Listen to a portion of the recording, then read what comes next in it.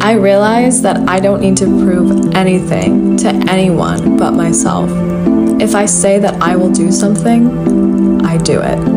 If I say that I will get something, I get it.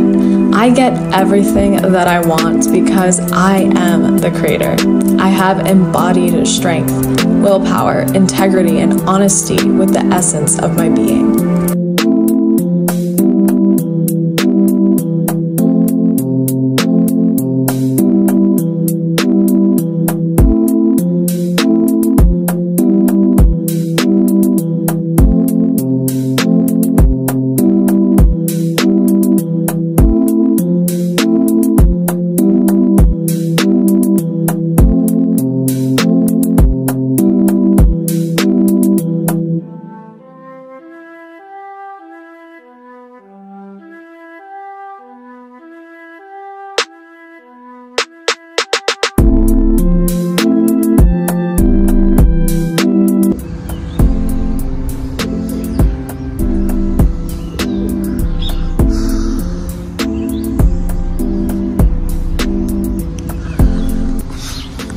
Guys, I don't know where to start.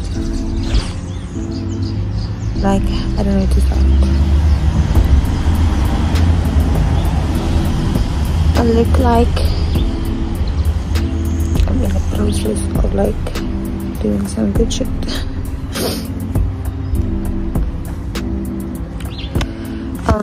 Yeah, that look fine.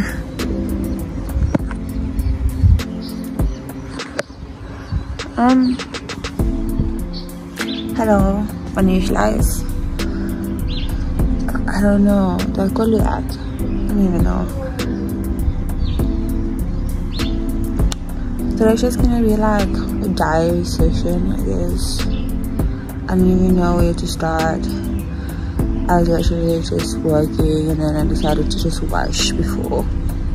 Like wash my face and brush my teeth before I put a face mask on and jump into the bath. But yeah, I just wanted to talk,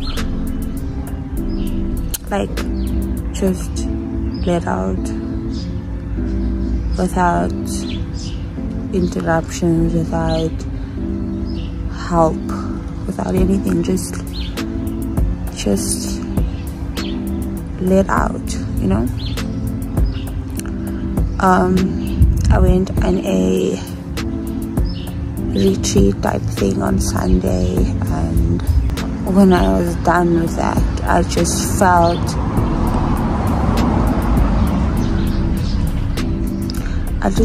such a sense of relief in a way I never expected to feel. And then the following days I just felt so overwhelmed because I didn't know what I was letting go of. So in the retreat that I went to, at the end of our session, we had this stone that we had to write on and throw in water, and I was contemplating, should I keep the stone or should I just throw it, because a lot of the ladies were keeping it. My mom that I was with at the retreat type thing, she kept hers, and I wasn't sure, should I keep mine or what.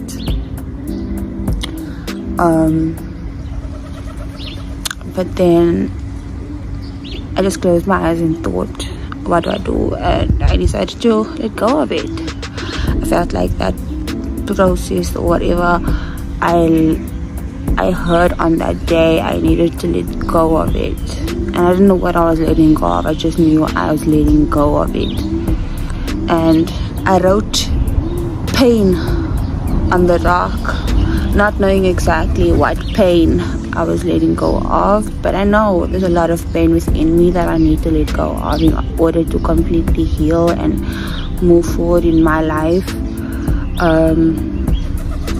But yeah, I wrote pain on it, and I don't know, I just was super overwhelmed this entire week, feeling weird, feeling just weird, you know. And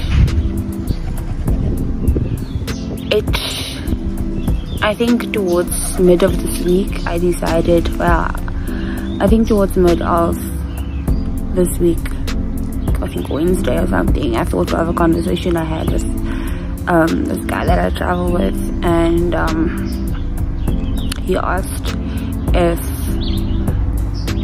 if my father would greet me, would I greet him back? I don't know why that conversation came to mind, but it did. And I think that one of the things that was overwhelming me is because I don't understand how to feel regarding this. It's like I'm grieving a human that's literally still alive. Like, there's a human out there that is supposed to be a very big part of my life, but he's not. And it's like I lost a father and I am grieving him. And the hardest part of grieving him is that he's not dead.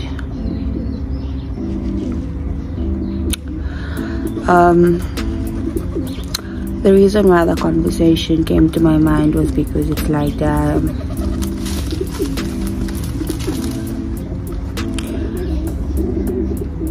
I know I made this choice for myself to cut him off because I know what's good for myself. Like, I went through so much trials trying to fix something that was already broken for over a decade of my life. I spent 10 years of my life fixing something I did not break,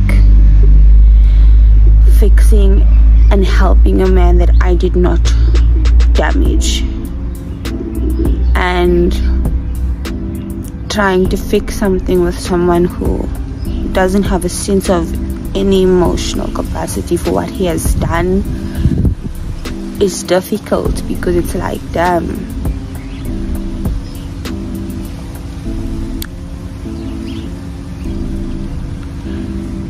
I'm wasting my time trying to open your eyes, see that you've hurt me, and to see that you're continuing to hurt me.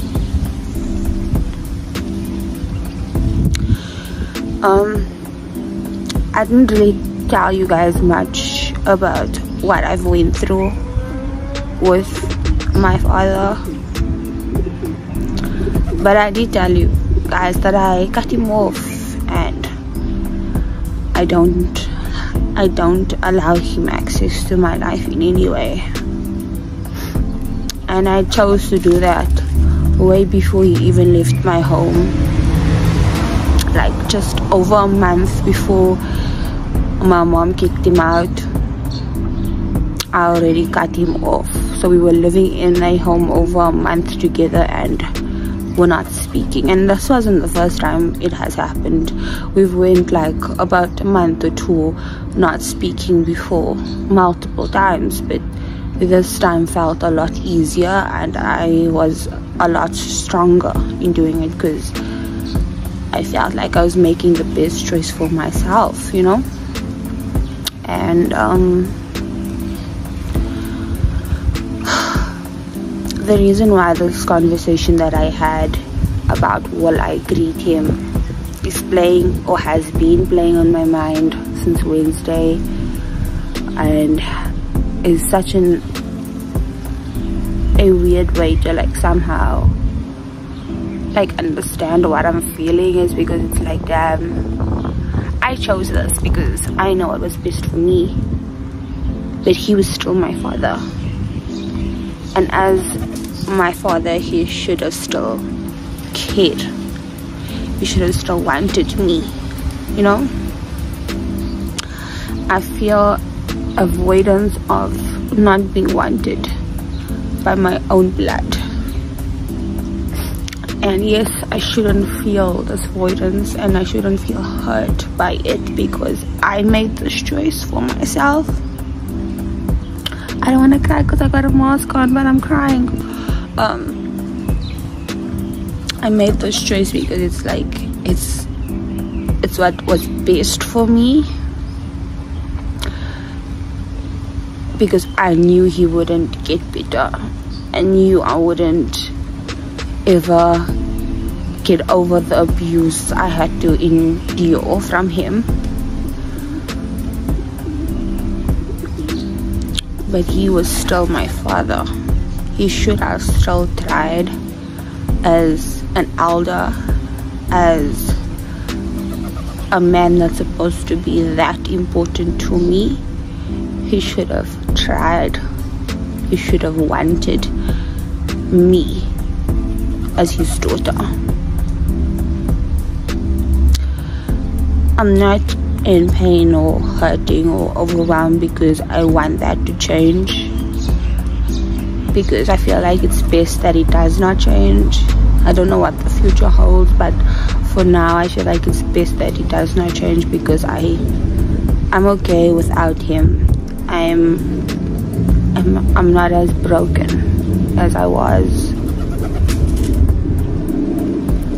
but it's just the thought that I wasn't chosen, and I feel like I've never been chosen by him, and I will never be chosen, because that is the type of man that I am dealing with.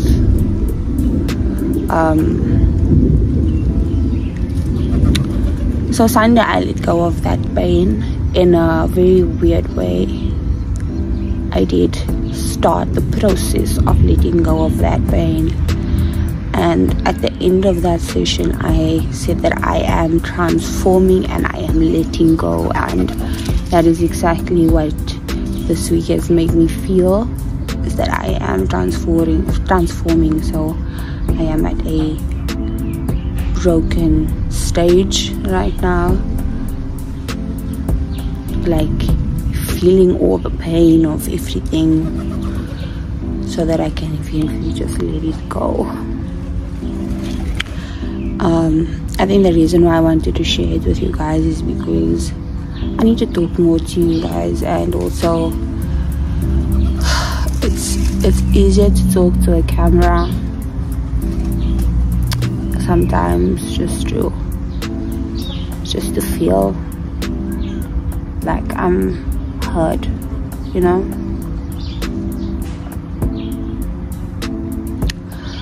But yeah, I'm at this point of my life, and it's been over a year, almost a year and 6 months of me cutting him off, and yeah, I'm still grieving. And I think I'll always grieve.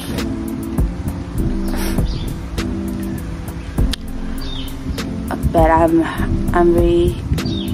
very good. I'm in a very good space. But yeah, thank you guys for watching this video. I don't know if it had any conclusion. I just thought I'd like take you guys on this journey of me transforming and letting go, because I've got a lot of anger within me, and it comes out in the worst of times. So the anger is from all the pain, I guess,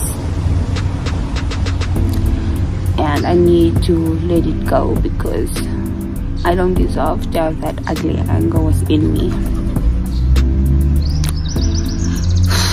But yeah, this beautiful garden, beautiful trees, beautiful flowers. I'm good.